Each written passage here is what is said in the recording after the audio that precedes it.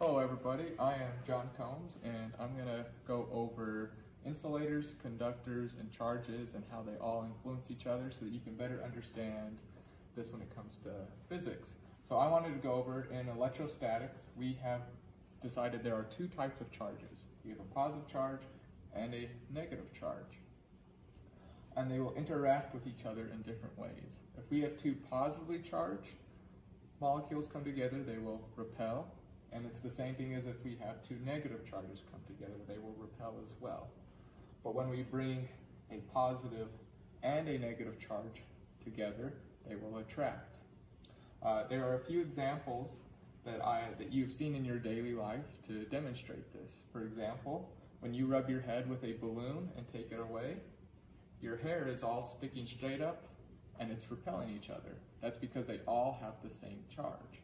This balloon is now able to stick to the wall and the roof because it has a negative charge and it's sticking to something that has the opposite charge to it. Okay. So the next thing I wanted to go over was what is the difference between a conductor and insulators.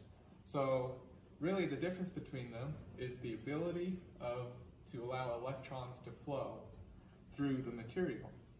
So every material that you have seen so far can be considered as either a conductor or an insulator. As we refer to this picture, we can see that this electron right here, this conductor, is able for the most part to freely flow and get to the other side. In the insulator, you can see that this electron really can't get through. So examples of a good conductor are metals such as copper, silver, and gold. Examples of good insulators are things like wool, glass, and rubber.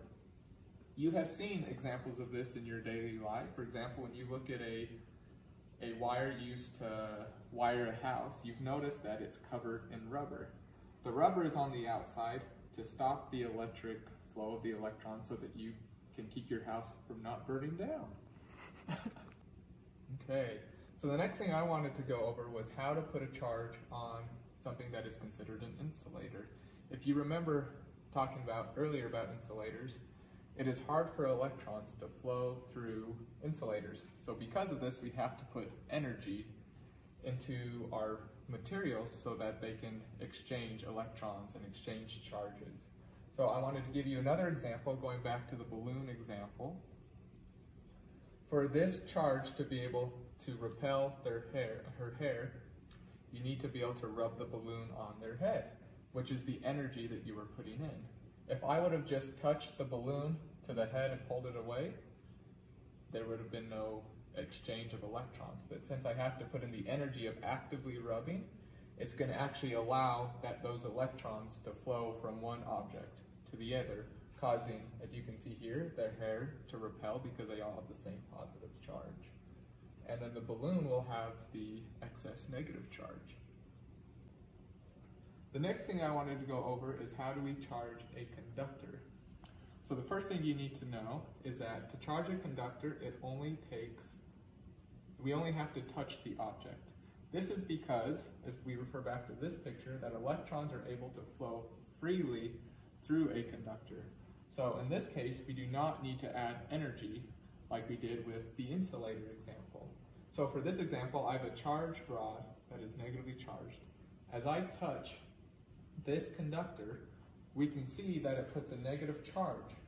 And since it is a conductor, this negative charge will eventually spread throughout the whole entire conductor because electrons are able to flow freely through this conductor. There is also another way that you can charge conductors, and it is through something called induction. To be able to do this, you need to start with two conductors that are both neutral and they are touching each other. The next step that you would do is you'd bring in a positively charged rod near to this conductor. Since our positive and our negatives attract, and you have to remember that since electrons flow freely in conductors, these electrons are able to flow all the way to this side and give this side a more negative charge. At the same time, Once that has happened, it has put a positive charge on the other side. And then you are able to separate them. And as you can see, this one on the left has a higher negative charge, and this one on the right has a positive charge. And this is just one example of how induction can be created.